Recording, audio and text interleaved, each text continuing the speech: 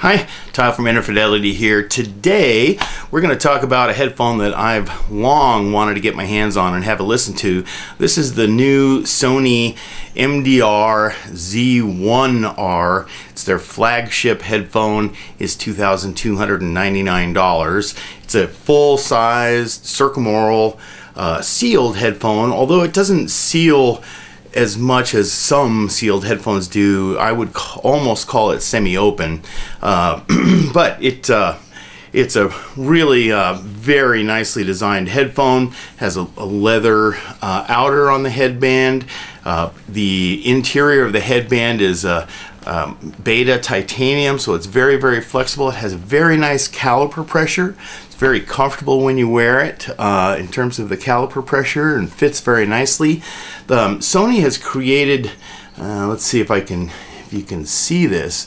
The ear cups have a little protrusion on the bottom part of the ear cup here that tucks nicely under the ear, so that ear pads really do mate very, very well with the side of your head and seal very well. The extension arms are aluminum. They work very nicely and detented. There's some laser etched markings here that show you how far each headband is extended, so you can adjust them to the same number when you're looking at them, and they adjust very nicely. The hangers are aluminum, and in the bottom of the hanger is an integral connector that unscrews, and it is a 3.5mm TRS plug and a jack in here that's threaded, so that when you put the connector on and thread it back into position, it remains nice and tight. Let's see. The ear pads are very ample. There's lots of room in here for your ears. They're shaped like an ear, and the pads are a nice grade of memory foam, so that's very, very nice. All in all, I would say it's 380 something grams, I think. It's very, very comfortable to wear, so full marks to Sony in terms of comfort and wearability on these headphones. There's two major kind of technological things. Oh, I should go through cables really quick. The first cable is a 3-meter cable, so it's pretty long. Has this ridged insulator on it. Sony uses this a lot in their headphones, this particular cable, and I like it because it's not very microphonic, but I'll caution you that if you're here in Montana and you're outside and it's cold, it gets very, very stiff, so it's kind of an odd cable in that way.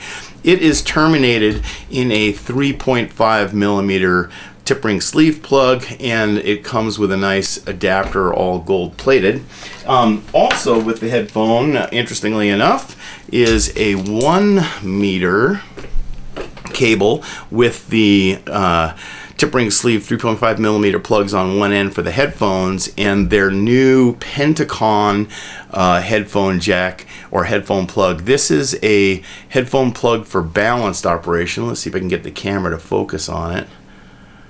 And you can see that this is a 5-segment tip ring sleeve connection.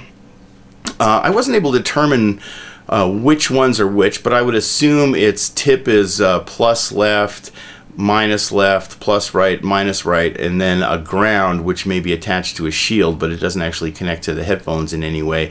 That's just an assumption.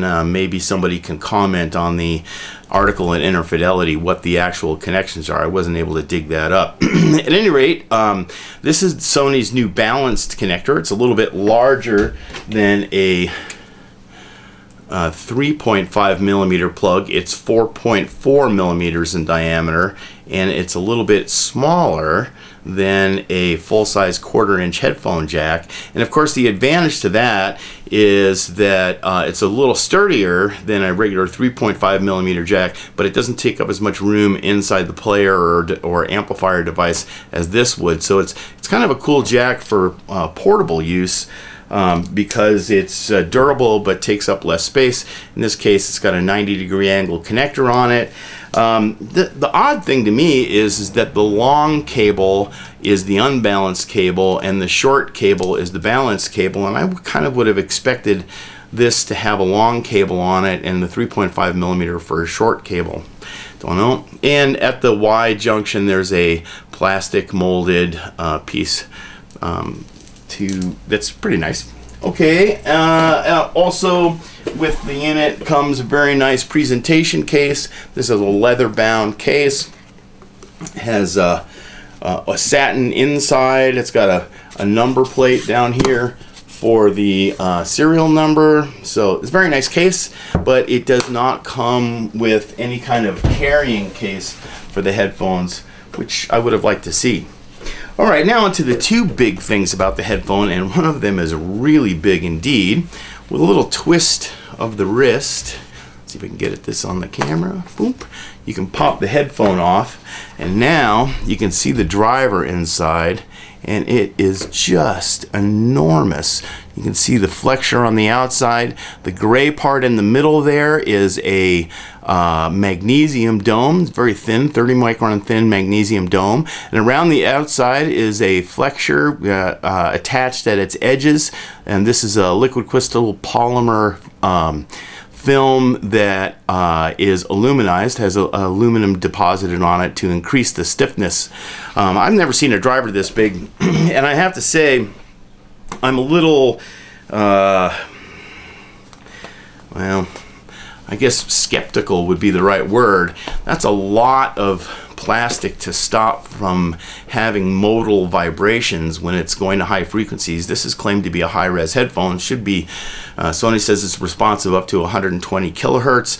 But man, that's a lot of surface area, that driver, and you can get bending modes where normally a driver would piston in and out like this, but you can get situations where it's, you know, making all sorts of flexures. Again, I have some diagrams on the article at Interfidelity that you can see to give you an idea of what modal breakup is, but it's very hard for me to believe you can get a diaphragm that's that large without modal breakup.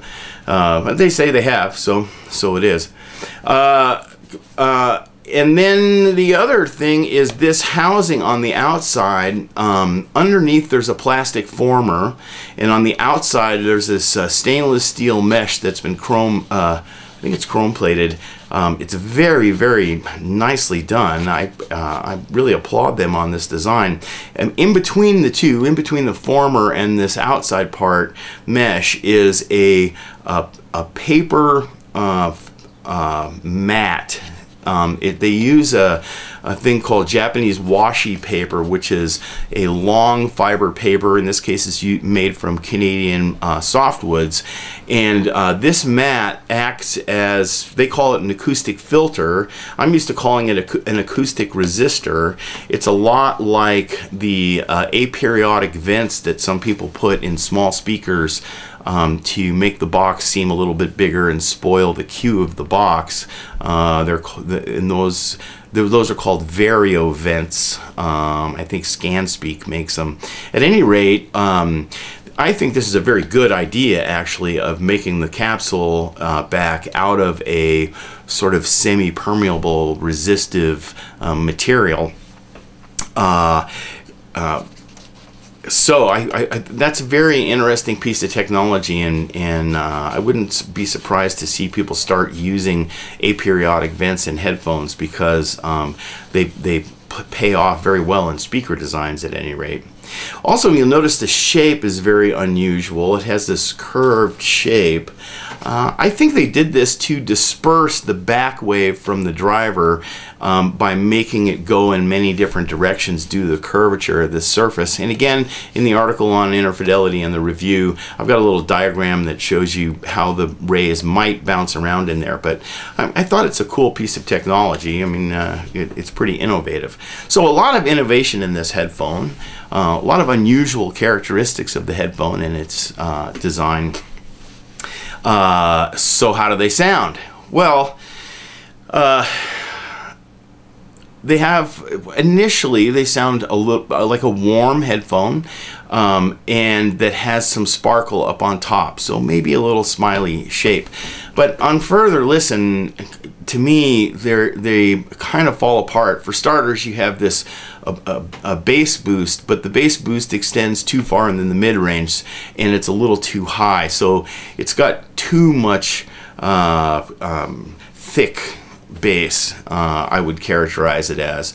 And the quality of the bass is okay, not really great, but it's pretty good. The mid-range up into the treble seems a little bit recessed. Certainly the presence area seems recessed to me, gives it a slightly veiled sound, and of course with the boosted bass bleeding into the mid-range, it kind of makes it too warm. And then there's a very sharp peak at 3K where there normally is a more gradual peak and drop.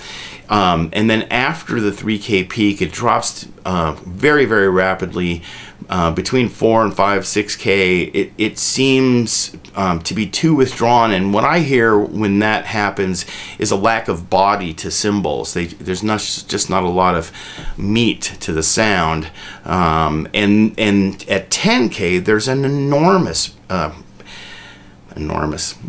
yeah, a pretty big peak at 10K. Now a peak at 5K will drill holes in your head and would be very, very obnoxious. And peak at 10K, a lot of headphones have peaks at 10K, so it's kind of okay to see a peak at 10K in the measurements. But this peak is really strong, and what happens is with that reduced 4 to 5K energy and that strong 10K peak, you got a lot of zing and sizzle around the cymbals, but not a lot of the meaty tang, and so I find it gives it a very a not natural sound, and in addition, the peak at 10K just gets tiring after a while. Above 10K it kind of falls off normally. So all in all, as I went between this headphone and Mr. Speaker's Ether C Flow and the new Aeon, and I used the Sonoma electrostat for tonality. What I couldn't get away from the sense that every time I switched to another headphone, the whole of the music was once again coherent and present. And with these headphones, it just kind of broke down. It didn't feel coherent and continuous, and I didn't hear the whole of the music throughout all the listening sessions. I really never started to tap my feet or get into the music. It was just too disjointed. Now, I'm not saying they're a bad sounding headphone. They're okay sounding, but for $2,299, they need to be way better than okay sounding. Truthfully, I sat there between the Audio-Technica ATH M50X, which is like a $150 headphone or whatever it is, and I would prefer to listen to that than these, because these were just tiring, and so I can't recommend them. Sorry, for all their good looks and technology and interesting things that they're doing in here. In the end, I think they need to listen to their headphones more. I think they need to, not be so enamored with their technical skills and spend more time just tuning and tweaking at the end. You can't buy into all these technologies and then just not listen to them. Now, I don't know. Maybe they like this tuning, but I sure didn't. So, not recommended. Beautiful headphone. Find one to look at. It's a lovely thing. Comfortable to wear, but I just don't think they deliver on the sound front for $2,299. Sorry to say. Very disappointing. I mean, they did this MDR R10 that was about the same price in those dollars 30 years ago almost, and I don't think they've gotten back up to that level since, and I would certainly love to see them do that. All right, we'll see you next time.